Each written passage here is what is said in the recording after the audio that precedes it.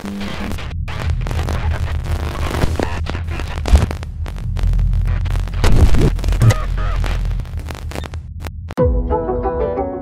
Tigers 247 sat down with four-star class of 2021 guard Jordan Nesbitt in early December while he was in Memphis for the Iverson Classic to give Tigers fans their first in-depth look at Nesbitt and what drives him on a daily basis.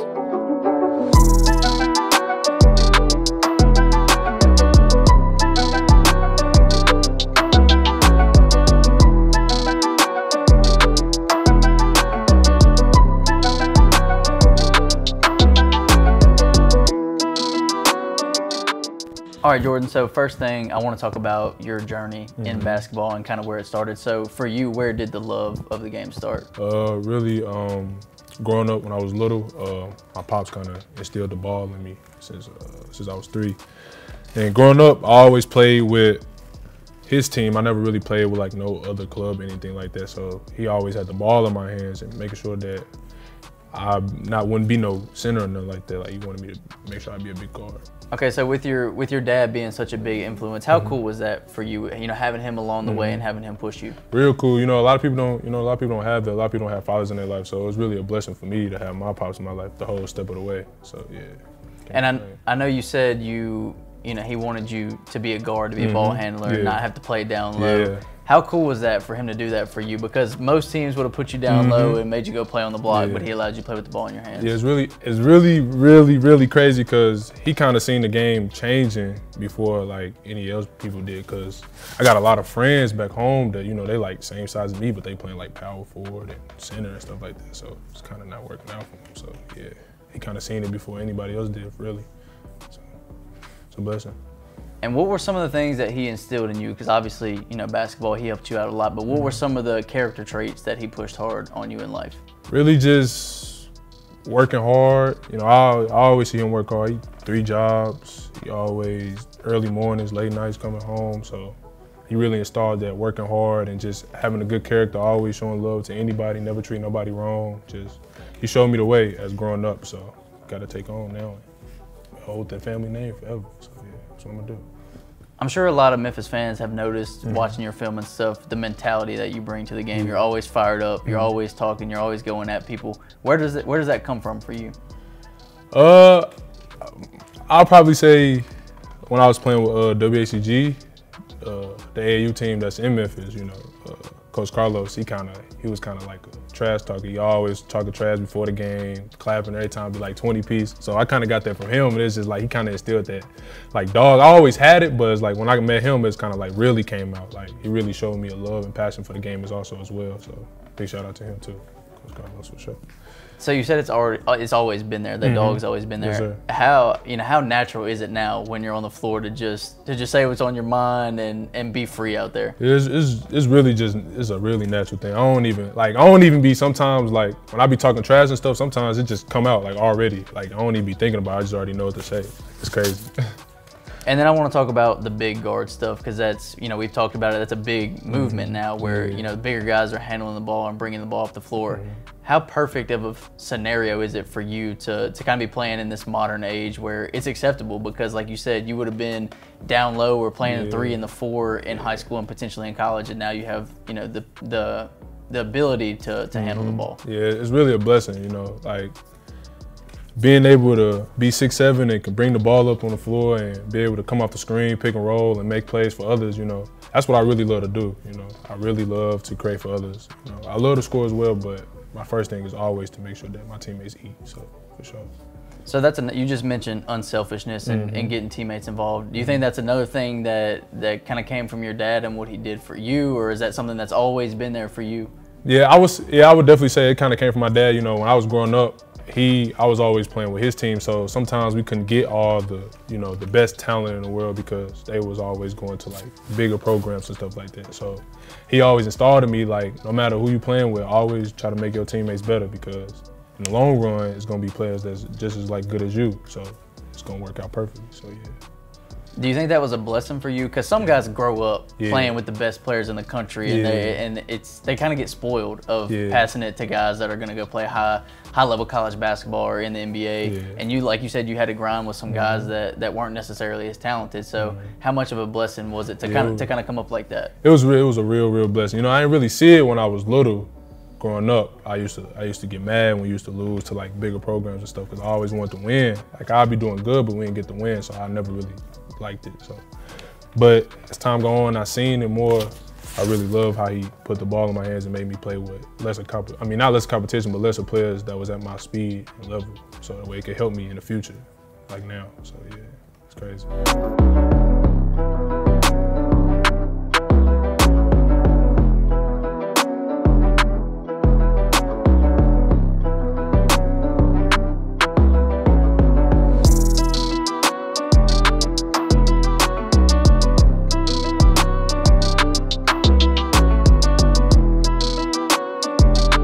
So I know you moved schools early on in high school, and how much did that help you? Because I know that was a tough time, and we'll get into that a little bit, but how much did, kind of changing schools and resetting your mindset help you in that time?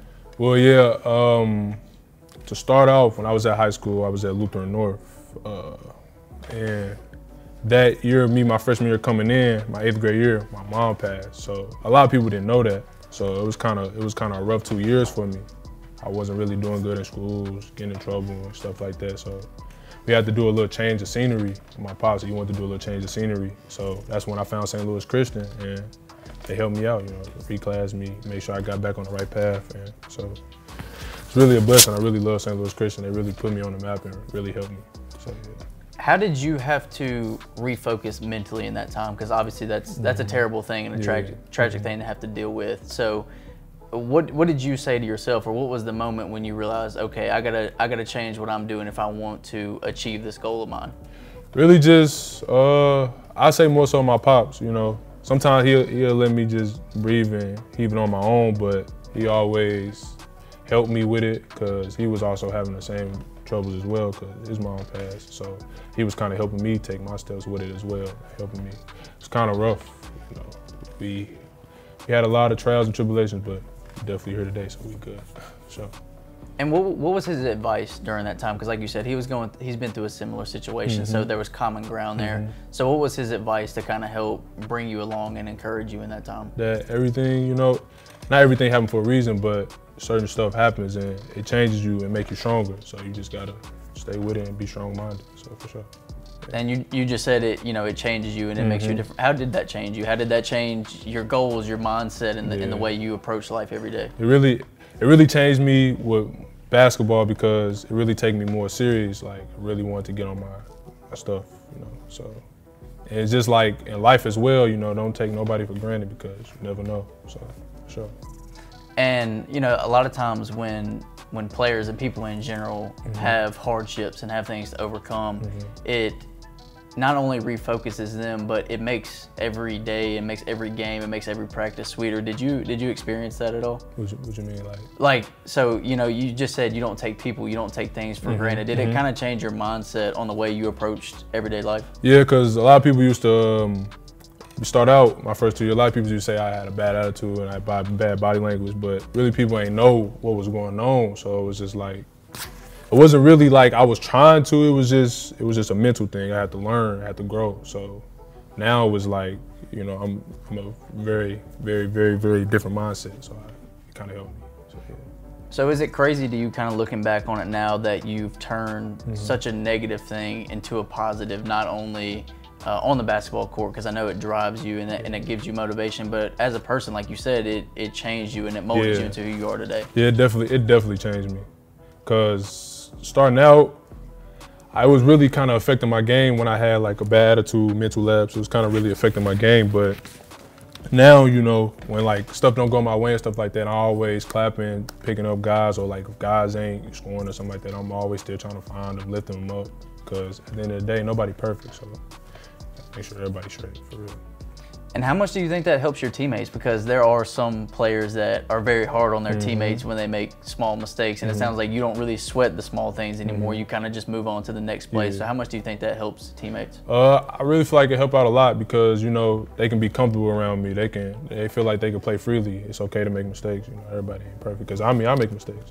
I still got a lot of work to do. So, I mean, it's really blessing for real. So, yeah. Do you enjoy being that guy that kind of brings the team together and is like, I don't want to say glue guy because you hear the phrase a glue guy all the time, and it's typically a guy that's not as big of an impact on the floor. It's the leadership and the off the floor, but it's like you're a glue guy, but you're also the star player of the team. So what's that like for you being that guy for your teammates? It's really natural. I mean, that's how it's always been my whole life. Whatever team I was playing with, I always been to try to be the leader and the glue guy. You know, sometimes growing up, I ain't really show it as much, but as I got older and get more, I really show it now. So yeah.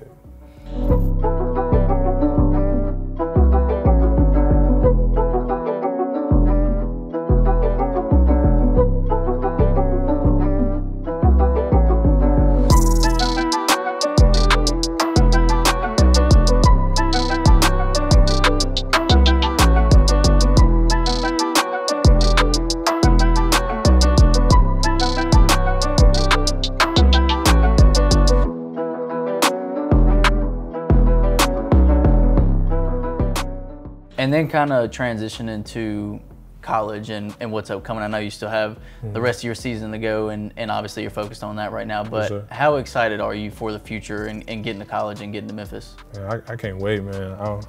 I'm ready to show out for M Nation. I can't wait. It's gonna be a blessing. We're gonna turn up for sure, definitely. Sure.